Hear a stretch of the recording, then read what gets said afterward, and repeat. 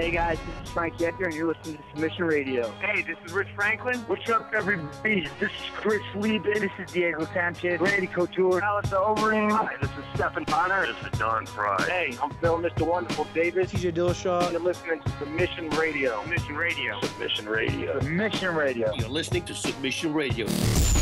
Welcome to Submission Radio UFC 238 preview show. It is episode 187, the 5th of June, a Wednesday, and a very rainy and cold morning. We are coming at you straight out of Melbourne. Dennis Gradov and Kasper Olszewski. We are back, baby, after a bit of a break. Man, it feels good to be back with another episode of Submission Radio, Cass. It does feel good. I mean, the weather is crappy and cold, but the episode is hot and sexy. So, you know, steaming in your earbuds right now, or your headphones, whatever you're wearing, wherever you are listening to the program. But you're right, it's been a couple of weeks, Submission Radio. We had some sexy freaking lineups, and then some disaster struck, some unfortunate things in your personal life, Dennis. If you wanna tell the people why we've been away for a couple of weeks and explain to them why they've been missing us so much. Yeah. Well, hopefully they've been missing us. A lot of lovely messages from all our listeners, friends, and MMA members. What a sort of brutal start to the year, or even sort of 6 months it's been for me. Setting the record kind of straight. It came to Australia sort of with a 4-member family, and 2 of those members passed away in a very, very short and a close time. My grandfather at the end of last year, and then my grandmother just a couple of weeks back, unfortunately from brain cancer. So it was a very, very difficult time. Still dealing with it now. But, Cass, I think it's important to mention it because I know a lot of people are going through tough times. A lot of our listeners are going through tough times. You know, a lot of their families are dealing with serious illnesses, and they might be in a hospital right now listening to this to sort of take their mind off things. And, I guess the message there is, you guys aren't alone. Speak to your family, speak to your friends. I was very lucky. You messaged me a number of times. I had a lot of lovely family and friends around me, sort of sending me positive vibes and being there for me. So don't be afraid to turn to your friends and family, and, don't be afraid to talk about your feelings. And, just understand that we get you. We're there for you. It's not easy to talk about these sorts of things, and there is a bright light at the end of the tunnel. So I'm getting to that better place right now, Cass. Not gonna lie, still a little bit tough, still sort of dealing it one day at a time, but everybody out there, I think it's important to understand, even us, we're human, our lives aren't perfect. Even the Submission Radio guys who cut jokes at every press conference and media week, have their moments where they don't feel so good. And if you ever do feel really, really down, there's a lot of great lifelines. I know depression is huge, especially in males. In Australia, America, all over the place. So just make sure to talk to a friend, talk to somebody, damn it, just slide into our DMs even, and we're always there for our listeners. So it's great to be back there, Cass. And I mean, UFC 238, I feel like this is a preview show that there's a lot of stuff to get through. And we've got a couple of guys, Cass, on this program, and one OG that has never been on the program before, and a Submission Radio family favorite, Tommy Toehold, on the program. I mean, this is one episode I'm excited about. Yeah, there's a lot to get excited about. And just quickly, despite your beautiful segue into the guests in the lineup, I have to say, man, it's pretty inspiring for me to see you bounce back so quickly and so soon after going through so much. One of the silver linings is it helps put things in perspective sometimes. When I'm having a crappy day and I'm annoyed about certain things, I look at some of the stuff that you've been through and I see you soldiering on, kind of marching forward and being strong. And it makes me think, well, you know what? I need to stop bitching and moaning about these tiny little insignificant by comparison things in my life. And I need to, maybe be as strong as a guy like yourself who's, going out there soldiering on. So, thanks for being you. And, as someone who's known you for way more than half my life, it's good to see you kind of like, back on the good track. And even sitting here doing the show with you this week, man, I'm super grateful, and it's good to see you sort of back on the mend. So a massive ups to yourself. But you're right. Thank you, man. That's awesome. Thank you. 100%. Us and Oscar Willis from the Mac Life, we always love you, man. But it is a sexy episode and a sexy show. You mentioned an OG, Dann Stupp, the co-founder of MMA Junkie. Yes, that MMA Junkie is going to be gracing us with his presence. He is the managing editor of The Athletic, theathletic.com, obviously putting together a super team with some of MMA's biggest and best writers. And we want to get Dan on to discuss that whole process, how it all came together, the vision, what kind of content they're going to be putting out, and I guess just the MMA media landscape in general in 2019. It's so different to 2006 when he co-founded MMA Junkie. And of course, we'll talk to Dan about UFC 238 since it is a UFC 238 preview show. Also, the man who floats into our dreams at the most unexpected times, Brett Okamoto, will be jumping back on the program. Who could forget him at UFC 234, sitting there, blue polo, backwards hat, cool as ever, while we're, slaves to the UFC's uniform policy, or, dress smart casual, they say. Well, why can't we just dress cool like Brett Okamoto? But he's coming on to talk about UFC 238. Tell you what, man, there's a lot of things to get excited about for UFC 238. The return of Tony Ferguson versus Donald Cerrone. What kind of Tony Ferguson are we going to be getting? How does he match up against Donald Cerrone? This new dad version of Donald Cerrone. You got Valentina Shevchenko defending a belt against Jessica Ai. You got Henry Cejudo versus Marlon Moraes. What a fascinating fight. Henry Cejudo coming up, maybe will be the UFC's 4th champ by the end of this weekend. You got Australia's own Tai Tuivasa versus Blagoy Ivanov. Any opportunities for shoeys? I'm in. I'm there. Tatiana Suarez and Ansaroff. You got Aljamain Sterling versus Pedro Munoz. Karolina Kowalkiewicz against Alexa Grasso. Ricardo Lamas takes on Calvin Kattar in a very fan-friendly fight. Jimmy Rivera comes back against Petr Yan. A lot of fun fights. It's a very stacked card, and a lot to talk about for this episode, Dennis. That's right, Cass. And before we jump into it, just a quick reminder, everybody out there, jump on social media. If you haven't followed us on Instagram, there's a lot of fun updates there. Insta stories, of course, Facebook and Twitter. Our DMs are open to everybody. So, feel free to message us through there, or even Facebook messages, or even Instagram messages. We respond to them all personally, and we love hearing from all of our listeners, Cass. Don't forget, guys, we've, of course, got Tommy Toehold on the program as well. Dennis, I know you mentioned it a little bit before, but I just have to say, man, massive props to Tommy Toehold for always sending in his hilarious stuff. And I always look forward to downloading it, and it just cracks me the fuck up. I don't know how. I'm always in awe. You know when you see a comedian and he just makes it so effortless, and you just think, where does this come from? Where do you find the motivation for this?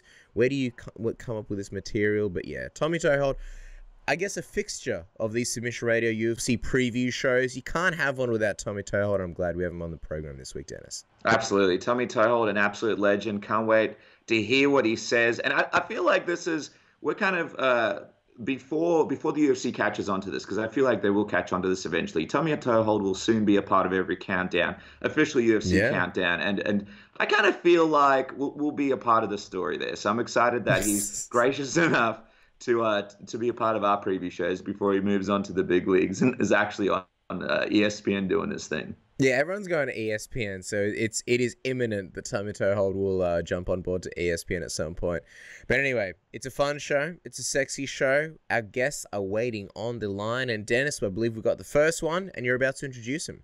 All right, guys, this is a very special treat. Our next guest is making his first appearance on the program, the managing editor for one of the most exciting new websites in the MMA space, The Athletic MMA. It's a pleasure to welcome MMA journalism royalty, the OG himself, Dann Stupp, for the first time to Submission Radio. Dan, so happy to have you on the program. It's awesome to be here. Thanks for the amazing introduction. I'm honored. The pleasure is absolutely all ours. Before we get into UFC 238, we obviously have to congratulate you on your new position as the managing editor for the hottest and most exciting new websites in the MMA space, The Athletic. You have quite a list of all-stars coming to The Athletic. Take us into the process of putting this team together. You got Chuck Mindenhall, Sean Al-Shadi, Fernando Prades, Chad Dundas, Josh Gross, and Ben Folks. How do you go about putting such an all-star team together? I honestly don't know. I mean, obviously it's an embarrassment of riches to have that many fantastic writers on one staff. I think The Athletic, they moved pretty quickly, kind of putting the team together. They had some names in mind before they even spoke to me, just for the writing team. So when they started talking to me, it was kind of, well, what do you think about this guy and this guy and this guy? And it was like, well, yeah, of course I want those guys. And so it kind of fell into place. But I think kind of universally the people with The Athletic, the guys that they were targeting were the same guys that I kind of had in mind. So when they asked me to give them kind of my dream team, and it matched up with their dream team, I think, we've got a good idea of kind of who the really good writers are in this space. And thankfully, they had the budget and the wherewithal to go after the best names that they could. So like I said, it makes my job super easy, and it's awesome to be working with guys like that. I'm curious. So you mentioned, so they suggested a lot of these guys, which is kind of a surprise because I thought you would have been the guy that sort of put these names out there. That means the guys at The Athletic, they must be, pretty big MMA fans. They must really do their homework and know what they're doing, and really be fans of the sport to sort of know all these guys and put together such a list. Yeah, the executives there, kind of the one, if people aren't real familiar with The Athletic, it's a subscription website. Most of the time they have discounts going on, where it comes out to $2 or $3 a month. It's not a huge amount, but the benefit of that is we don't have to worry about advertisers or sponsorships or paid content. So the kind of people who gravitate toward that website, and including the bosses, kind of the guys who put the MMA team together, their focus is absolutely just on journalism. It's not, who has the biggest following or can write the clickiest content or who produces the most content. The focus really is on just good storytelling and good journalism. So, the guys we've been dealing with, they're vets from, ESPN, Sports Illustrated, some of the bigger newspapers in the country. So, yeah, I mean, even if they didn't know MMA, those are the type of guys who know who to talk to find out who the best kind of writers in the space are. And honestly, I think that the main reason I kind of, got on their radar was, it sounds like one of the first guys they talked to was Ariel Helwani. Obviously, he's pretty happy at ESPN and wasn't looking to jump ship. But, he kind of gave them some names of guys that, would probably be good for the Athletic. Thankfully he was one of the names I've mentioned. I'm forever indebted to Ariel because of that. But, I think once you talk to a guy like Ariel, who probably, mentions names like, Ben Folks and Sean Ashanti, and you start talking to them, then, they mention some of the same guys. So it just kind of snowballed. But like I said, thankfully kind of the same names I had in mind were the same names that they had in mind. So it really worked out well for us. It's crazy that they went after Ariel as well. I mean, he's a very good fit with ESPN, and you can totally understand why he'd want to stay there. But, to think that, there was even a chance that we might have Ariel Helwani, with The Athletic, that obviously shows how serious they are about this. Just on Ariel, there has been some major shifts, in the industries from a media perspective. With obviously Ariel going to ESPN and a lot of new faces in MMA fighting now. That team's kind of completely changed. Where do you sort of see the industry now from a media perspective compared to 2006 when you co-founded MMA Junkie? Yeah, I mean, it's night and day. I mean, it feels night and day just, from 2 or 3 years ago, let alone 12 years ago. I think getting players like ESPN and The Athletic, is good for the industry. Not only does it create new job opportunities there, but, the guys who leave from MMA Junkie and MMA Fighting, it opens up spots for, new guys at those sites and maybe the young guys who have been working real hard, who haven't really gotten their opportunity. So I don't know. I'm kind of in favor. Like, I know everybody wants to build their staffs, and I'm sure, Fighting and Junkie were kind of disappointed to lose some of their names. But I think we see really cool stuff when people start, moving sites and taking new jobs. Just kind of like everyone at The Athletic. I think they're so motivated. We've got this new opportunity and this new website. I think those guys are just so excited. It really kind of taps into your creative juices and provides a lot of motivation. And I think the guys at the other sites who have, kind of moved from one site to another, or they're still with the site that they've been with for a while, but now they've got new coworkers. I think it just kind of sticks a jolt of electricity through the whole kind of MMA media and gets people excited and trying new stuff. So I think it's good, to kind of shake things up from time to time. It keeps everybody on their toes, and I think it ends up leading to really good content. I mean, we mentioned MMA Junkie before. It's an absolute juggernaut when it comes to coverage, and you're the co-founder of that website. And Casper mentioned 2006.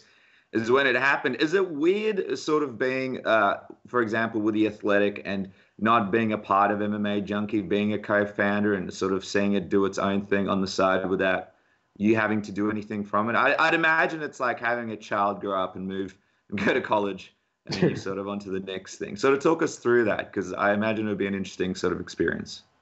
No, I've got a lot of really fun memories. MMA Junkie, you know, just kind of starting something from scratch. It's always going to hold a kind of special place in your heart. But, you know, we sold MMA Junkie to USA Today in 2011. And I kind of knew, you know, once I sold it, it was no longer necessarily my baby. You know, it was going to be somebody else's responsibility to call the shots at the end of the day. And you know, over the last few years, I wasn't real happy with the direction that they were going. You know, they had their reasons to do it. I can't fault them. It just wasn't really what I had in mind, you know. So by the time I left, by the time we split ways, you know, it was kind of less, I guess, disappointing than it would have been years earlier, just because, like, it didn't necessarily feel like, you know, my website anymore, you know. But like I said, I've got a lot of fond memories. A lot of my good friends still work there. I wish the best for them. But, you know, I'm excited to do something new and start this new venture. I was going to say, Dan, we've seen a lot of sites come and go. We've seen a lot of quality people give up on their dream of working in MMA media spaces, you know, whether it's podcasters, writers, interviewers, you know. What do you think it sort of takes to be able to make a spot for yourself in MMA in 2019? Yeah, I mean, it's tough. I think, you know, to work at a site like Junkie or MMA Fighting or Bloody Elbow, it's good to be able to do a lot of different things. You know, when we would send someone to an event, to go cover an event for MMA Junkie, a lot of times they were doing interviews, they were taking photos, they were even shooting video, doing stuff on social media. I think there's always going to be a need for kind of the jack of all trades who can jump on and do a lot of things. You know, one of the first guys I kind of identified who could do a little of everything and do it pretty well was a assistant editor at MMA Junkie, Matt Erickson. You know, good photographer, good writer, good editor. He was on our radar for a long time. We really wanted him just because I knew he could kind of step into so many roles. I think that's still going to be the case in a lot of places. And, you know, kind of, I think one of the fun developments is seeing a place like The Athletic where, you know, we don't have to bog down a guy like Ben Folks doing, you know, individual fight recaps on a fight night. You know, he can do what he really does best, which is working on these longer form features and you know, taking some time to develop columns and, you know, kind of his unique spin on stuff. So I think for the younger ones, you know, it's always going to be good to know Photoshop, to know video editing, to have really strong writing and editing skills. You know, I think eventually you could probably now, you know, move up to a place like The Athletic if you're really focused on writing, if that's really what you want to do. But honestly, I think there's always going to be kind of editor, managing editor, assistant editor roles for guys who can do a little of everything. So I think advice to young guys is just, you know, get as much experience as you can, whether it's writing or photography or video. The more stuff that you can do, the more likely you are to find a home where someone needs somebody like you. I was going to ask Dan also, you've got all these really, really talented writers, and I think a lot of people would come to sort of, you know, the individual websites that they were formerly known for being with to sort of check out their columns, whether it's pre-fight, post-fight. How exactly does it work and how exactly does it get divvied up? Because you guys are obviously going to be covering UFC 238 this weekend. And, you know, you've got all these, you're going to have all these great articles, I imagine, from, you know, Chuck Mindenhall, Chanel Shaddy, Fernando Paredes, Chad Dennis, Josh Gross, and Ben Folks. But is everybody kind of going to be giving their takes? Is it all going to be completely opinion-based, or is it going to be kind of, I guess, split up where people will have their own individual roles in the website that they'll be known for? How exactly is it going to be working? Yeah, I think kind of, you know, what the guys did well before, for the most part, they'll be doing a lot of that same stuff. But I think a lot of, you know, most of all of the guys and Fernando, you know, they've got kind of their strong points. And thankfully, I think a lot of the skills that our writing team has now, they kind of complement what everybody else is doing. Someone like Josh Gross is really good at kind of regulatory affairs, the sports history, you know, officiating, things like that. Ben's really good, just kind of at pure features, sharp analysis, and Chad Chad Dundas is kind of the same way.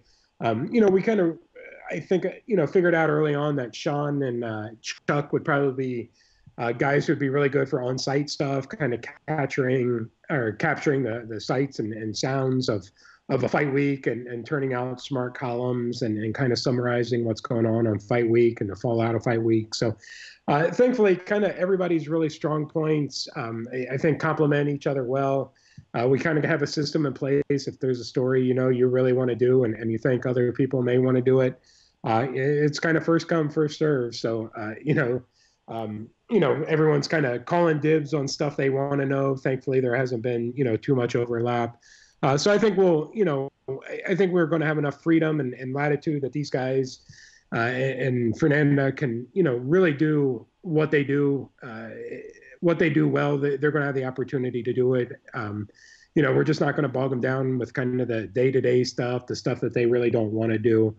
It's going to be a lot of really good longer form features, really playing into their strengths. So I think we're already seeing it. We're 2 days in. I think we've gotten some really cool content. We've got a lot of stuff scheduled, even weeks in advance. So if you like the writers' work, if you read them before, I think you're going to really like what they're doing now, because we're going to give them the time and resources to really work on the features that maybe they didn't have before.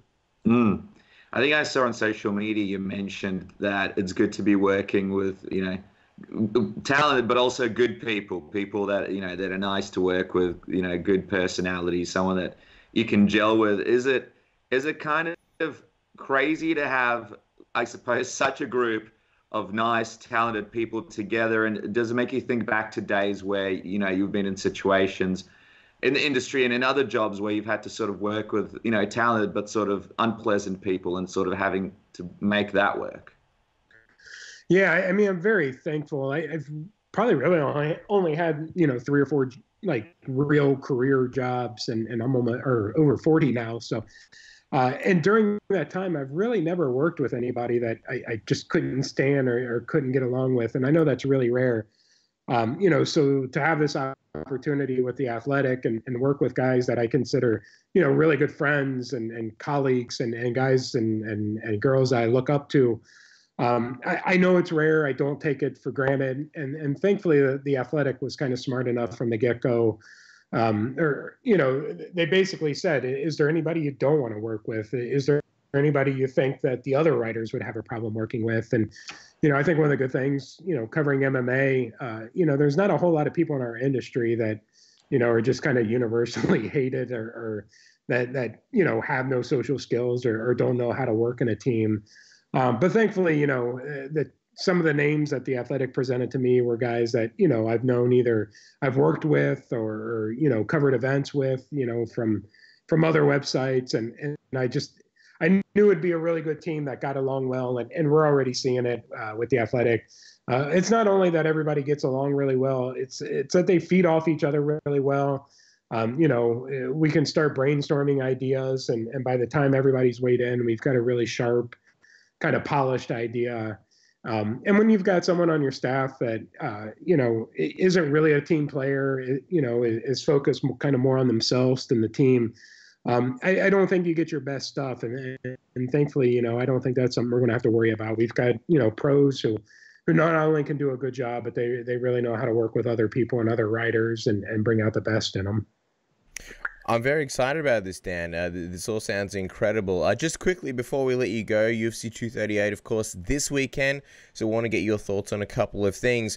One of them being, obviously, we're still very, very early in this UFC on ESPN sort of pay-per-view stream, or ESPN Plus, I should say, pay-per-view streaming deal. And obviously, some of the earlier ones, UFC 237, maybe not doing the biggest numbers.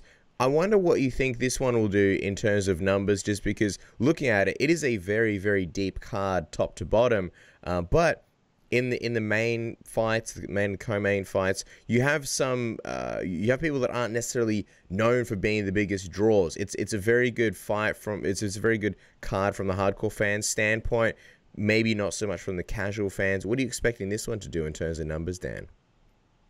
Yeah, I mean, I think my expectations would be pretty modest, even, kind of without the hurdles of the way the ESPN pay-per-views work now. Yeah. Even if it were kind of on the traditional platform, I think, like I said, it'd be pretty modest, but also kind of like you said, I think it's also going to be one of those cards that people are buzzing about the next day. There's just so many kind of good matchups and good names. And when Tony Ferguson and Donald Cerrone have third billing on a card, it's going to be a pretty good card. But, you go down deep into the prelims and you see some pretty big names, Sterling versus Munoz. Joanne Calderwood and the curtain jerker, Ricardo Lamas buried in the prelims. I mean, there's going to be some really good fights there. And I think maybe it would be one that they get a lot more kind of last minute buys just because the prelims are so good and get people buzzing it and get, kind of take over social media. And those people who were on the fence now all of a sudden are making a last minute purchase. So I still don't think it's going to do huge numbers, but I do think it's going to be a really fun card. I was thinking about this the other day, and I was sort of talking to a lot of casual friends that I'm friends with, and it doesn't really seem like they know that Tony Ferguson is fighting Cowboy Cerrone on this card. And then I was thinking about it. Obviously, this fight sort of came together pretty quickly. Tony Ferguson isn't really in a position where he's doing a lot of interviews, so I guess this media week is where we'll really start reading about it a little bit more. But do you feel like this card is sort of this big fight is kind of being swept under the rug a little bit? I feel like everybody I speak to forgets about the fact that Tony Ferguson is fighting Cowboy Cerrone this weekend. I feel like a lot of people think it's down the road or in another card. Now people are realizing how quickly this fight has come together and when it's happening. No, I think that's a really good point. I was kind of in the boat up until a few weeks ago where I was thinking it was kind of a midsummer card and not coming up so quickly. Yeah. I think a lot of people are going to be in that boat. And I think once kind of the media day stuff really gets rolling, it's going to remind people and it'll be like, oh, crap, this is really a card I need to tune into. But yeah, it has kind of flown under the radar, which is unfortunate. It also kind of bugs me that this isn't a 5-round fight, that it's not a main event. Yeah. But I think it's one that maybe a so-so pay-per-view event, you stick a fight like this in the middle of the main card, and now you really feel like you're getting your money's worth. So I think that could have helped, with some last-minute pay-per-view buys too. But yeah, it's surprising kind of how this fight's flown under the radar, but I think it's really going to pick up steam here in the next few days, and fans are going to get excited. Yeah, I mean, Media Day is going to be fascinating just to get that, early glimpse of Tony Ferguson. What are you expecting from him in this fight? Because he's typically a guy who really benefits from a long preparation and a long training camp. And as we just mentioned, this one kind of came together rather quickly. And I feel like it's a big mystery. It's a big X factor how long Tony's actually been training for this fight, and also how much some of those personal issues with his family affected his training, and whether it derailed him in any way, and whether we will get the usual Tony Ferguson when he takes on Cowboy Cerrone. Yeah, I mean, I don't like that he's coming back so quickly, kind of after dealing with some mental health issues, and we really don't know the extent of it, but obviously it sounded pretty serious, and I don't think the UFC is doing any favors. One, rushing him back so quickly, and two, against a guy like Donald Cerrone. I don't want to make light of the situation, but it's also, even if it were a totally normal week for Tony Ferguson, it's so hard to read his personality and stuff. Just he's such a kind of character and heated dude. I think if he comes to fight week and seems totally normal all week, that's probably the time to panic, because he doesn't seem like normal self. But I really hope he's in a good place. I really hope he's near 100%, despite kind of the short notice, because if you get kind of prime or peak Donald Cerrone versus prime peak Tony Ferguson, that's one hell of a fight. It's one hell of a matchup, and I just don't want it to be the type of thing where the fight's over and it's like, well, clearly Ferguson wasn't really ready to come back so quickly, and maybe that was a mistake, because one, it's going to kind of take a bit away from a possible Cowboy win. But it's also going to put Ferguson in a really odd spot where, what do you do with him then? So, I pay a lot of attention to the fights. Tony Ferguson's a pretty decent favorite.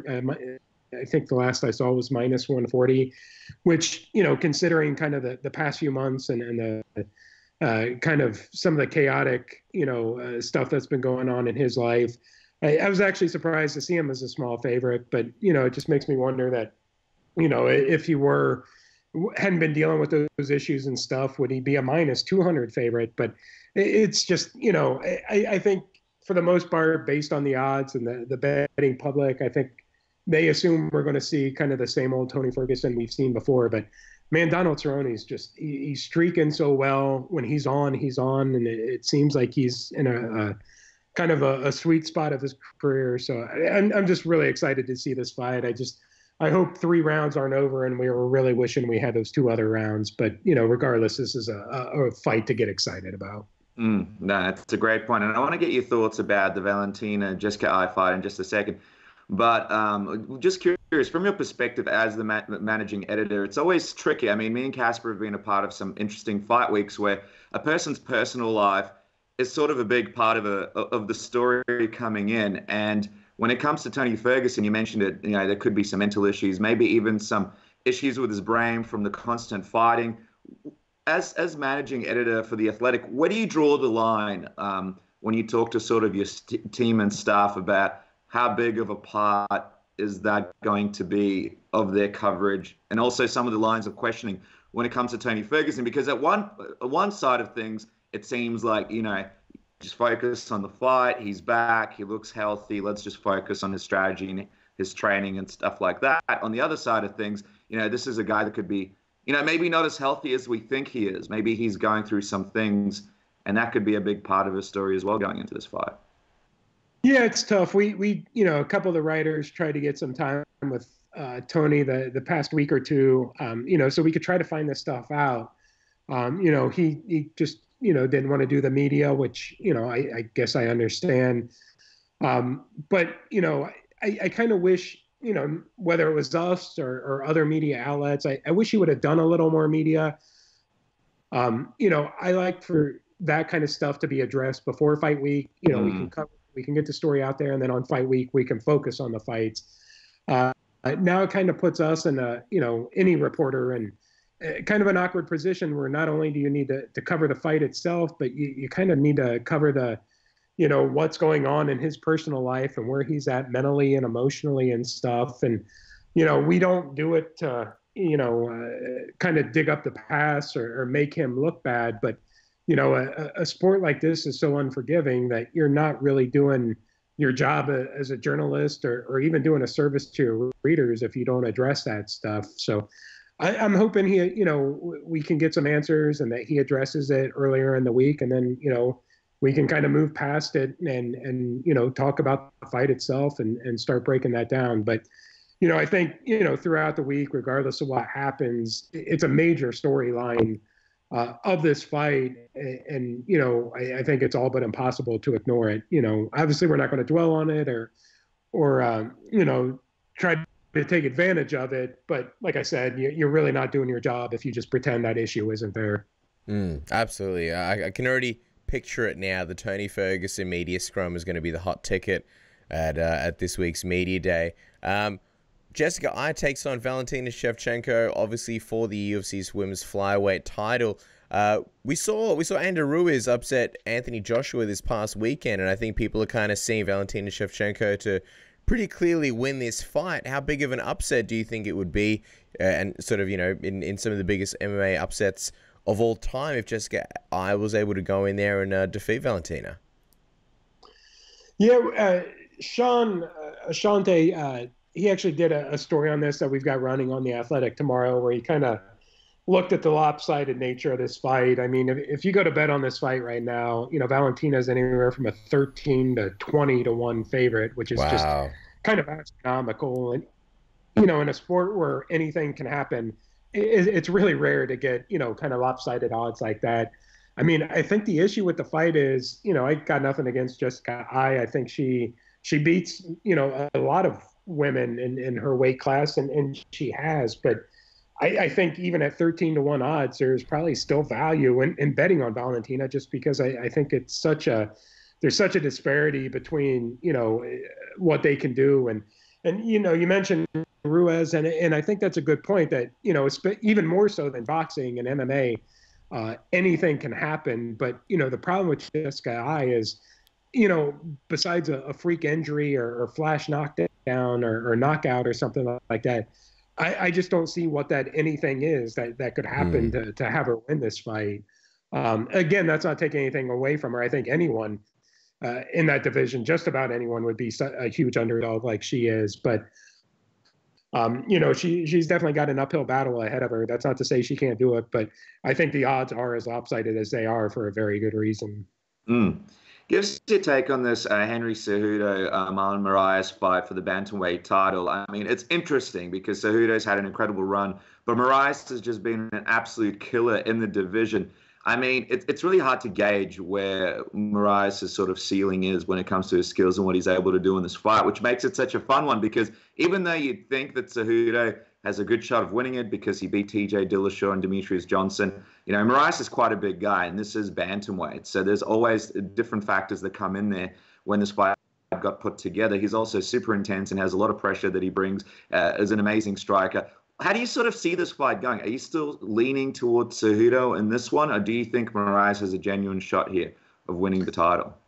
Yeah, I actually spent a decent amount of time kind of, you know, reading up on this fight and kind of looking at all the intangibles before we spoke. And it's one of those things where if you really start focusing on Marlon, you're like, oh, okay, I totally see him winning. Then you start focusing on Henry, and it's like, oh, yeah, I totally can see him winning. There's just so much stuff that both these guys do so well.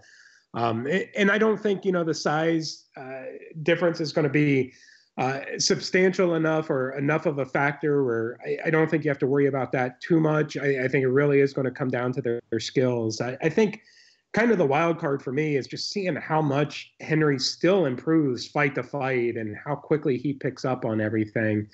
You know, obviously it's almost a running joke at this point that, you know, of course he's an Olympic gold medalist and everyone knows that too, but it's such a huge part of his game. It just makes it so much easier for him to do everything else in a fight. You know, I think for me, if Marlon kind of goes back to those leg kicks that we used to see in World Series of Fighting when he would just, you know, kind of hobble guys. I think that could quickly turn the fight in his favor. But then I'm like, well, Henry's got some really good low kicks these days too. So I don't know. At the sportsbook right now, Marlon's I think a -130 favorite. Henry's a small underdog. You know, if I were setting the line or what I think, I would actually probably flip those odds. So, you know, if I were forced to put $20 on this fight, I'd probably lean toward Henry. But there's just so many different ways this fight could go. These guys are so talented. There's so many different ways they can win. You know, as a fight fan and a journalist, these are the types of fights I get really excited about. Two high-level guys, and you just don't know how the fight's going to go. So it's hard not to get excited about this one. Absolutely. It's going to be a fun fight, kind of course. I'm looking forward to the great coverage from The Athletic. You can check it out at theathletic.com. And there you go, guys. He's the managing editor for theathletic.com. Go on there, subscribe today, and don't miss out on any of the great things coming up for the website. And Dan, you know, we said it at the start of the interview, you are MMA royalty. You are an OG, obviously the co-founder of MMA Junkie. So it is an absolute pleasure and honor to finally have you on the program and be able to chat to you. Thank you so much. You guys have been kicking ass the past few years and really made a name for yourself. It's been awesome to see. So it's really a pleasure to come on. I appreciate it. Hey, this is Tony Ferguson, and you guys listen to Submission Radio. Keep tuning in, guys.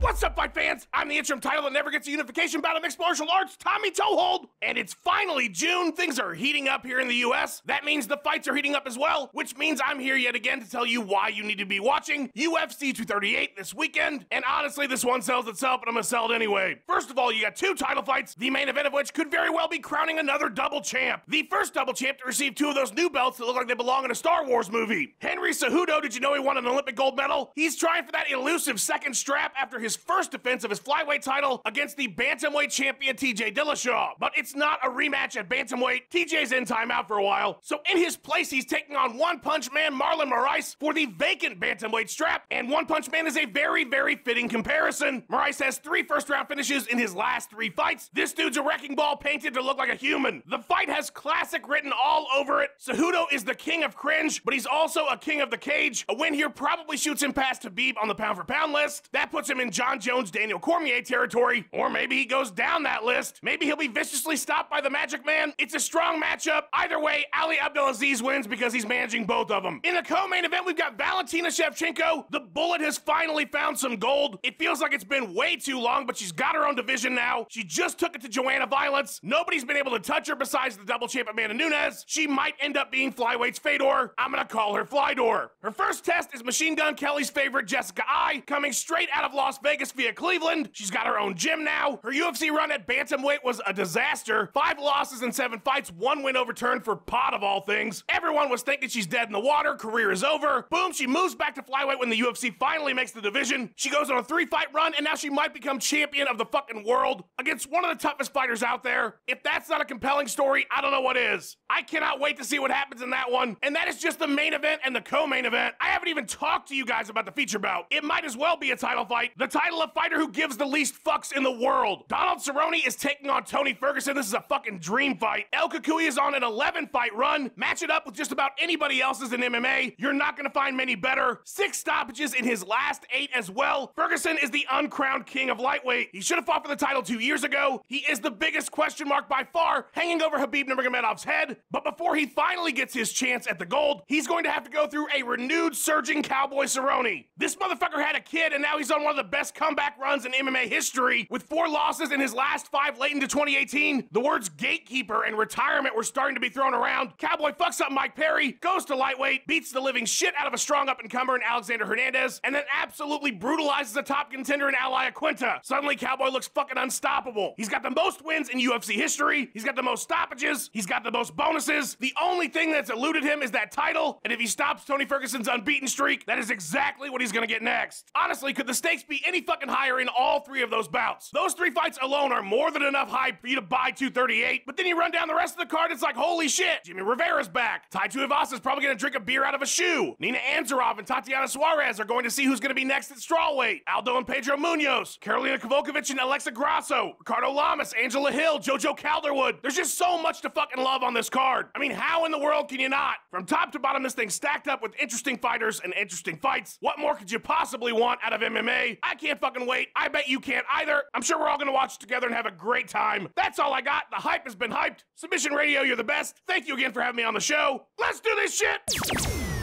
This is Chael Sonnen, and you are listening to Submission Radio. All right, guys. Our next guest is known for his excellent work at ESPN, where he's been killing it for the longest time. You can, of course, see him on select UFC broadcasts, preview shows, and post-fight shows. He also is a frequent feature in our dreams. Who could forget the image of him at the UFC 234 open workouts? Blue polo, backwards hat, silky smooth voice. He's the James Bond of MMA. Brett Okamoto, welcome back to Submission Radio. How's that for an intro? Man, always the best intros. You know, I thought the whole James Bond thing started at MSG though, when we were sitting in your little studio kind of area, and all of our legs were touching because it was quite a small area and we were on high chairs. I thought that's kind of where the James Bond thing began, but it was in Australia, huh? Well, you know, there's lots of different elements to our dreams, Brett, so maybe that's a separate one for that has to happen. But I still definitely do dream about those days at MSG. So thank you so much for joining us. And you look like a beautiful soul, a ghost that's come down from heaven to talk to us about the big card UFC 238 this coming weekend in Chicago. So let's kick it off with probably the most looked forward to fight on the card, Tony Ferguson versus Donald Cerrone. First off, considering the possible opponents for Ferguson since UFC 229, Max Holloway even recently, what do you think about Cerrone being the guy that he finally returns against, and on this card of all cards? I mean, I think Tony really wanted one of 2 guys. You know, he wanted Conor McGregor, he wanted Khabib, and unfortunately, you know, his inability to take that fight against Max Holloway for that interim title, because that's typically how it works, right? And I mean, we can come up with different exceptions historically where this didn't work out, but once you get that interim title, you know, I know a lot of fans are like, what's an interim title? We're sick of interim titles, but for the fighters themselves, there is a lot of value in holding an interim title. It affects your contract, but it also is that really rare guarantee that you're next, you know, or it should be. And again, we can come up with examples of maybe when it wasn't, but by and large, when you have that interim championship, that demands a unification belt. So Tony, had he been able to fight Max Holloway in Atlanta, you know, he could have set himself up with that sort of that guarantee that he was going to get that next crack. And unfortunately, you know, because of personal issues, he wasn't able to take it. Well, now, you know, Dustin Poirier was able to take it, and you really can't take that opportunity away from Dustin Poirier. So Conor's not fighting. Khabib is tied up. So I think, you know, Tony was in a place where he wanted to fight. He was in shape. He was ready to come back. The UFC looked at the Chicago card and said, you know what? This is a really deep card, top to bottom. I think, you know, the three of us sitting here would agree that this is one of the cards that I've been most excited about, just from a top to bottom depth standpoint all year. But it was lacking sort of that real signature fight that you could hang your hat on. The UFC recognized that and said, hey, Tony Ferguson coming back, that's a signature fight that you can hang your hat on. And then Cowboy's just a crazy person that agrees to every fight that is thrown at him. So I think that's how we got here. Oh, absolutely. And I think this fight will definitely be drawing people to the card. Just looking at the analytics on the UFC YouTube, I think the countdown for Ferguson, Cerrone was close to 800,000 when I last looked, and Cejudo's countdown was like around 200,000. So it's definitely doing big things for him. Just quickly, you mentioned contract negotiations and what it means for if you become an interim champion. You reported, you know, some news earlier on about how Khabib's got a new contract, that Ali said that he's got this new deal, and, you know, he's happy with the deal. It's a big deal, and there's also a clause for a GSP. I'm just curious, with the way the pay-per-views work for the UFC and sort of ESPN paying that sort of flat sum per pay-per-view, what kind of perks can a champion have in their contract now? I know before you used to get pay-per-view points, and that was a big deal, but would you have any sort of idea or clue as to, like, what are some of the benefits that UFC can offer to some of these champions in these contracts, like a Khabib, for example? I mean, I think a higher base pay. You know, it all starts there. And yeah, I mean, the conversations that I'm having with managers and with fighters themselves is they're aware of that. You know, I think that the whole sport as a whole is pretty optimistic and pretty positive about the UFC moving to ESPN. And, you know, it's a big spotlight here in the US. It's where the sport should be, just in terms of generating eyeballs and being accepted. But, you know, because it is the only place where you can buy the pay-per-view here now in the States, it does affect, at least in the short term, you know, or should have an impact on the purchasing rates. And a lot of these contracts, you know, that are pre-existing were written with that idea in mind, is that, you know, hey, we get paid more depending on how the pay-per-view performs. And if you know, all of a sudden the game changes a little bit on you, you know, is that we made these contracts under the assumption of certain things, and now those things have changed. So, you know, Ali told me that there was definitely a focus on a higher flat rate, you know, guaranteed pay. And I think that is pretty obvious when you think about it. I mean, that's what guys are going to be asking for. That's what managers want. And then, you know, with certain guys like Khabib, and then, you know, the part about the George St. Pierre clause, there's still going to be certain fights where you hope and you expect them to do very well on pay-per-view. And I think that, you know, in a perfect world and perfect contract, these fighters, they want more guaranteed pay, but they also want, you know, the ability to say, hey, when there is a really special fight and there is a real special rivalry, or I've worked myself into a position in which, you know, now my name is selling, you know, above average pay-per-views, that I want to be compensated for that as well. So I don't think it's to be expected. You know, the business has changed a little bit. I do think that it will, you know, right now it's a really big focus because we've only had 2 pay-per-views so far that through this model where you can only purchase them on ESPN as education, you know, as fans become more educated. And then also this becomes just more of a technological norm where people are just used to buying pay-per-views on a streaming platform as opposed to traditional cable. I think that it will not be as big of a deal as it is right now, but certainly it is a big deal now because it was a big change in the landscape. And something you said was very fascinating there, Brett. So just to clarify the clause in that contract for the GSP fight, it will be something around basically that if that fight does happen, that there will be more money earned through, I guess, the revenue for that fight, correct? That was my understanding. You know, Ali was, I tried to get details out of him. Yeah. Give me details, you know, about the contract itself, and then the clause itself. But that was my understanding, you know, is that that it's no secret. I mean, if you've been paying sort of any attention to what Ali and Khabib have been saying, for quite some time now, they want to fight George St. Pierre. Yep. Very, very obvious that is a big, big fight for them. They badly, badly want it. They think it's still possible, even though George, announced his retirement. And so, take this for what it's worth. I mean, if this means that the UFC thinks that it's a really strong possibility, or they were just, amusing Khabib and Ali because this is something they really wanted to put in the contract, and the UFC is like, sure, we can put this in the contract. But the way Ali made it sound is that they basically already negotiated a fight between George and Khabib. In the event that it happens, they have an understanding of the financial terms of what that fight would look like.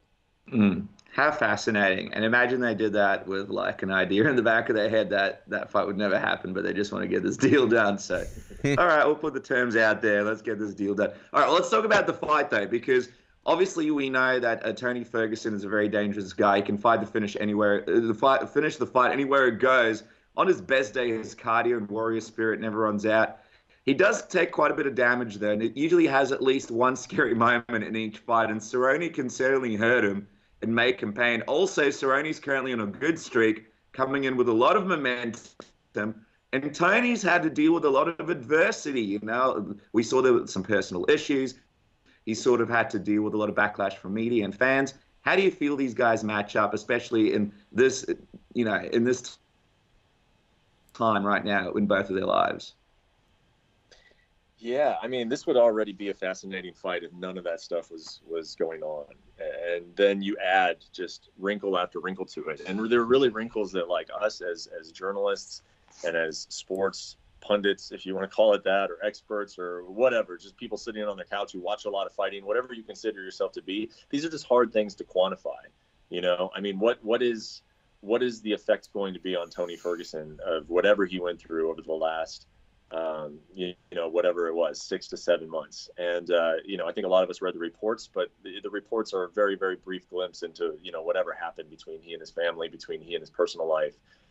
How's it going to affect him? It's really, really difficult to say. I would say that even when Tony fought Anthony Pettis last October, I was saying to myself, there's no way Tony is going to be the Tony that we completely remember. There's no way he's going to be absolutely 100% coming back from a knee injury that quickly. When he was saying things like, doctors are telling me it's going to take 10 months and I'm going to do it in 4. It's like, that doesn't sound healthy, Tony. But then he went out and he still looked like Tony Ferguson. So those types of things it really is just speculation on our part. How is he going to look after what he's been through this year?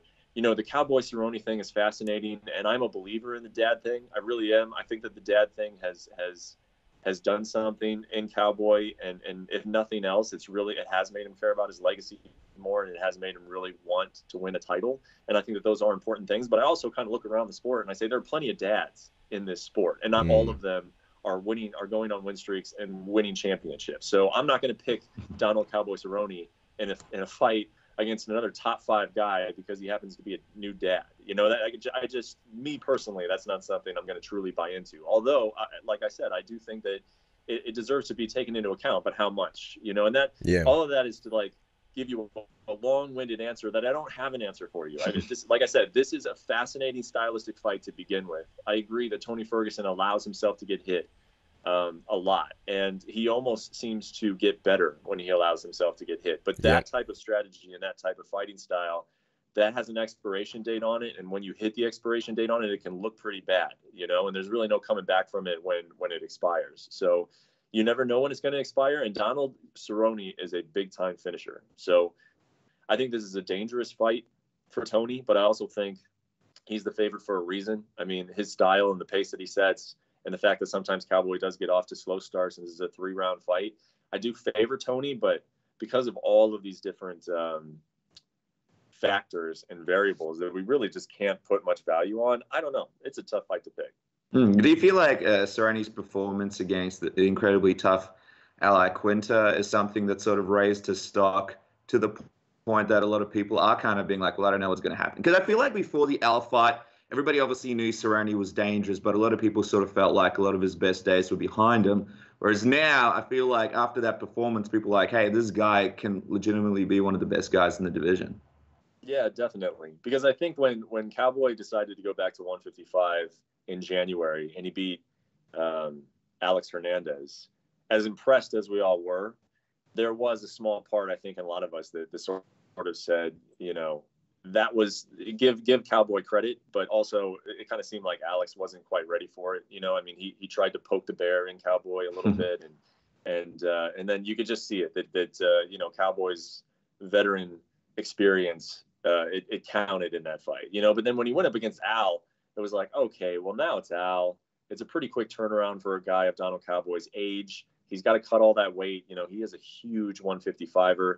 So you wondered about, he came back and cut that weight to 155 for the first time in years in January. Now he's going to turn around and do it again pretty quickly, get into a camp right away. It's going to be a 5-round fight. I mean, I really thought that if that fight crept into the 4th and 5th rounds, that Al Iaquinta was going to have a pretty significant advantage. And then it was the exact opposite.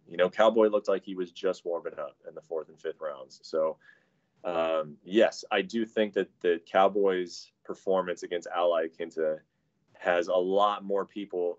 Like, had that fight never happened and we had just gone to the Tony fight, I think a lot of people would be counting Cowboy out. But now, after seeing that, I think the dad Cowboy storyline has full effect. People are believers, and Cowboys got some support in this one. Yeah, and I mean, looking at the stakes here, you've got Khabib Nurmagomedov taking on Dustin Poirier at UFC 242. So what do you think the winner of this fight, Cerrone or Ferguson, does? Do you think they sit out and wait and sort of fight whoever the champ is after Abu Dhabi? And I just have to say, not to say that we have any bias here or anything, but how devastating do you think it would be for Tony Ferguson to come out here, take this risky fight, and then lose and not get that title shot after, already amassing such an incredible win streak? Yeah.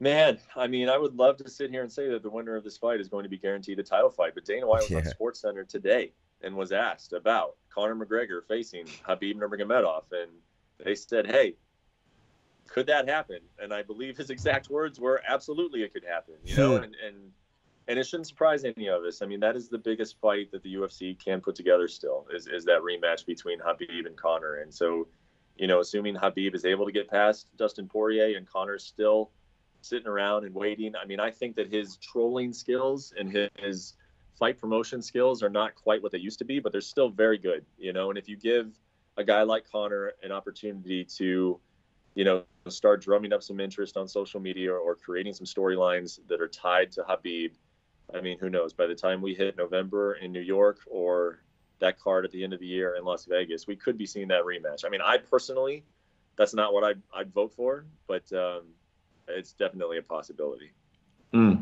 Let's look at this title fight between Valentina Shevchenko and Jessica Eye for the UFC flyweight title. What do you think this fight says about the division? It's clearly in its early stages, but people are already expecting a very dominant win from Valentina Shevchenko, much like they did against Nico Montana. And there aren't really exactly many title challenges in line next. And it's also kind of funny that this division just started. Meanwhile, the men's flyweight division looks like it's about to end. What do you make of all this? Well, I mean, I make that exactly like you said, that this is a new division. So it's not shocking to me that there's not really a whole long list of like established contenders, because, if you're doing well at strawweight, then you're not going to immediately probably jump to 125. I mean, you may, depending on where you see a potential opportunity, but if you're doing well, you're probably going to stay where you're at. Right. And that goes for bantamweight as well. So what you're getting is, I don't want to say the middle tier of both divisions, but you're getting women who are looking for opportunities, who are looking for maybe a fresh start. And you're combining that with an extremely dangerous, nearly perfect champion in Valentina Shevchenko. So what do you get when you combine those two? You get a lot of mismatches, quite frankly. And I think that's probably going to be the case for a little bit. But as we've seen with this sport, it's dangerous to assume those types of things, And I do think that this division is not going to take long to settle in. And it's not going to take long for various female fighters to, to move around or to seek out opportunities. It's not going to take a long time where we're just going through, I think, this long era of Valentina is fighting people that we really don't want to see her fight against. I mean, I think there's going to be some of that, of course, because I do think that she has the opportunity to be such a dominant champion to the point of like a Demetrius Johnson effect where she almost makes it look too easy. But I think it's going to improve, because the division is still just so young. I mean, this is Shevchenko's first title defense, so let's give it a little bit of time. And then as far as this weekend, I think that Jessica Ai is not really the worst choice. I mean, she is a massive underdog for sure, and I don't expect her to win this fight, but at least she comes with that brash Cleveland style of like, I don't care if no one believes in me. I believe in me. This girl's not that bad. I mean, Jessica Ai says that, and she's pretty believable when she says it. So if nothing else, if that's all she can give us, then, I'll take it right now, because it's just hard to find Valentina Shevchenko a very competitive fight right now. For sure. There's another really exciting women's fight on this card. I believe the card's so stacked now that it's been bumped down to the prelims, but you've got Tatiana Suarez taking on Nina Ansaroff in a massive fight for the strawweight division. And, the UFC doesn't really do title eliminators anymore, but this one does seem like one. I'm wondering if do you think this is one? Because you've also got Michelle Waterson in the background campaigning for her own title shot. Tatiana Suarez obviously getting a big push from the UFC, did a media lunch the other day in LA. Nina Ansaroff on a really impressive win streak as well. But I feel like, I don't know if the promotion is really as behind her, or if the stakes are the same for her. What do you make of this one, Brett? Yeah, I agree with your assessment. If Nina goes in and surprises Tatiana, I think that the UFC can always switch gears pretty quickly and get behind her. I mean, she does have the relationship, obviously, with Amanda Nunes, which is intriguing. I don't think that's, that alone is going to, get people to buy pay-per-views, but at least it makes the story interesting, and also it makes the story interesting is that Nina Ansaroff wanted to walk away from the sport, and then she said, well, I'll just do one more. And then she won it. And then she said, okay, I'll do one more. And then she won it. And then she said, all right, I'm going to ride this till the wheels fall off. And the wheels haven't fallen off yet. So I think that Tatiana has some storylines to sell here, but it should surprise nobody that all the focus seems to be on Tatiana. And there is good reason for that. It's not just because, because sometimes in combat sports you see it where there's a lot of hype that's just kind of unwarranted. I don't think it's unwarranted with Tatiana Suarez. I mean, she fits into the mold of the Ronda Rousey who was doing judo in her living room when she was a kid. And she fits into the same mold of, Valentina Shevchenko starting Muay Thai when she was 5 years old. It's the same thing, but with Tatiana, it was wrestling. She started wrestling when she was 3.5. She wanted to be an Olympic gold medalist by the time she was 12 years old. She's just been wrestling. And she grew up on a mat. I mean, her brother says she was basically born on a wrestling mat. And if there's one thing that we know about this sport is when you see someone who has spent that amount of time in a combat sport, it is just, they are a matchup nightmare because they were just so good at that one thing. And we've seen that in Tatiana Suarez's fights. And so if she goes out and does that to Nina Ansaroff on Saturday, there's really very little doubt in my mind that she's going to be the number one contender. And I think a fight between her and Jessica Andrade, even though it feels like it's happening pretty quickly. I mean, I don't think any of us really thought it was going to happen this quick. But that's a heck of a fight. I would be very, very intrigued by that fight. Well, speaking of Olympic champions, Henry Cejudo moves back up to bantamweight to try and become UFC's fourth champ against Marlon Moraes. Cejudo's on a crazy run right now, Brett. I mean, he beat Mighty Mouse, then he beat an enhanced TJ Dillashaw. But how do you think he does against the taller Marlon Moraes, who's been absolutely destroying people in his last few fights and absolutely deserves a shot at the title after his impressive run? Yeah, I'm really pretty fascinated by this, actually, because when you look at there's two ways of looking at it, really. So Henry went out and beat arguably the greatest fighter of all time. And I know a lot of people will say, you're crazy. It's John Jones. It's George St. Pierre. I think Demetrius Johnson is right in that conversation. So he goes out and he beats, let's just say, the greatest fighter of all time in Demetrius Johnson.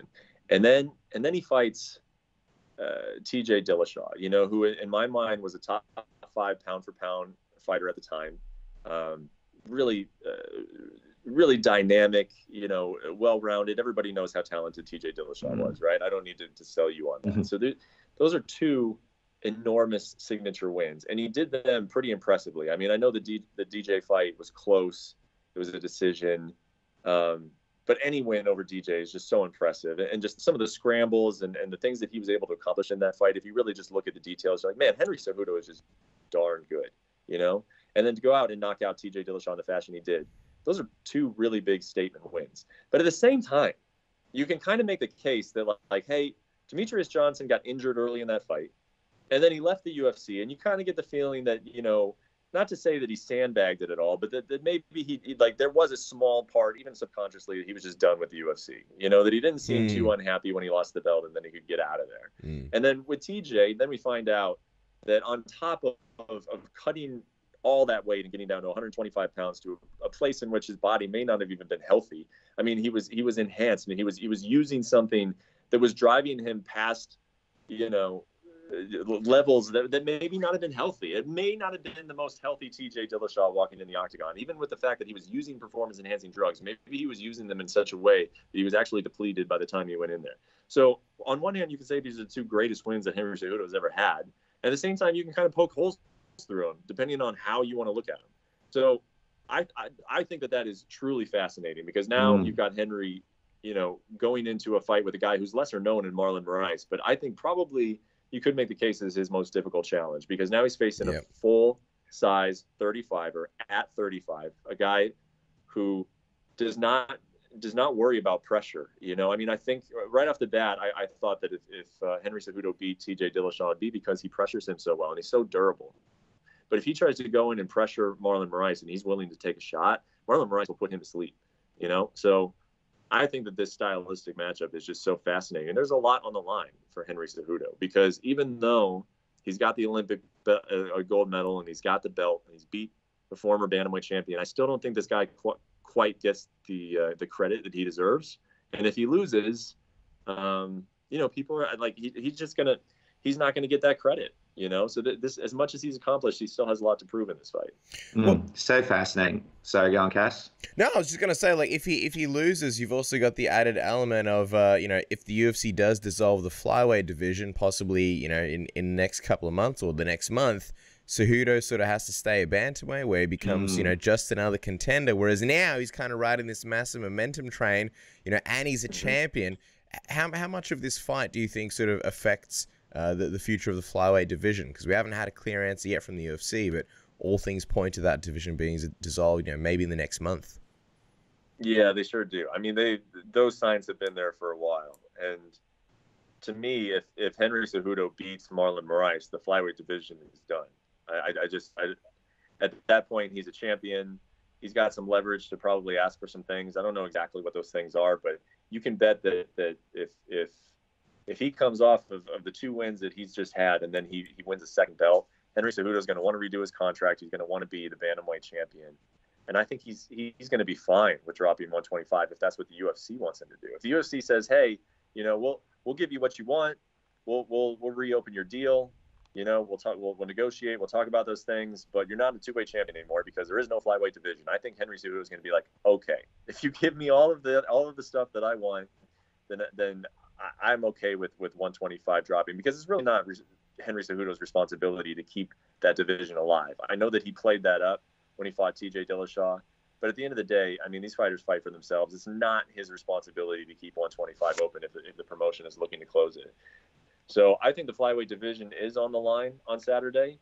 If Cejudo were to lose, well, then we got to go back into the negotiating room and find out, because Cejudo's not just going to be like, yeah, okay, dissolve my division, and now I'm just on a non-champion contract. Yeah. There will have to be conversations to take place. So it's a very important fight for the 125 division.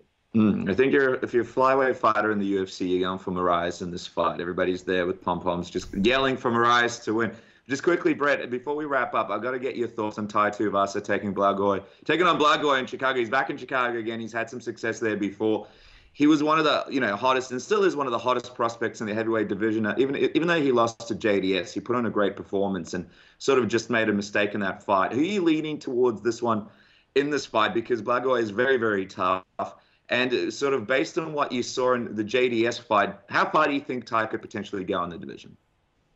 I think Tai's still got a lot of room to grow. He's still got a high ceiling. I mean, to your point, he was doing well in that fight against Junior Dos Santos before. I think, I don't want to call them rookie mistakes, but experience played a factor in what happened in that fight. And I even think about, if I'm not mistaken, that was the night in which basically all the Australian fighters were losing, right? Yeah. And I'm not sure if that's something that could mess with Tai's mindset, but you can certainly picture a situation in which it could be, right? I mean, you're in the locker room, and everybody from Australia is losing, you know, and then it's like, all right, now it's all on you. And he went out there and he was a little too aggressive. I mean, if there's one mistake that he made and you want to boil it down and make it simple, he was too aggressive. He was pressing a little bit. So I read that he's watched that fight every day since it happened. I don't know if you guys have spoken to him or if maybe that's something that even came off your podcast. I'm not sure where I saw that, but if that's the case, I mean, that's what he should be doing. You know, he's still a very talented prospect with a very high ceiling. He made a mistake. He needs to learn from it. If he's watching that fight every day, I'm sure he is learning from it.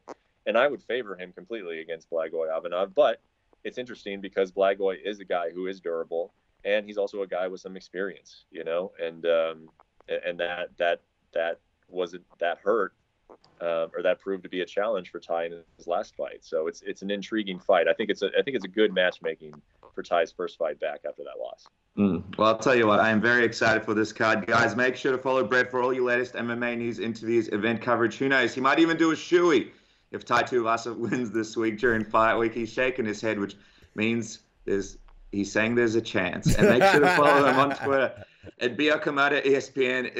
It's the must-follow account for MMA. All your news, everything that's happening. Make sure to follow Brett. I don't feel like you have enough followers, Brett. You need millions and millions. The more you are, the account to follow right now on Twitter. As always, it is a pleasure. And we are finishing up the show as well. A big thank you to Tommy Toehold, Dann Stupp. Enjoy UFC 238. It looks crazy. And for all Aussie fans, let's go New South Wales and the state of origin. We will catch you guys next week.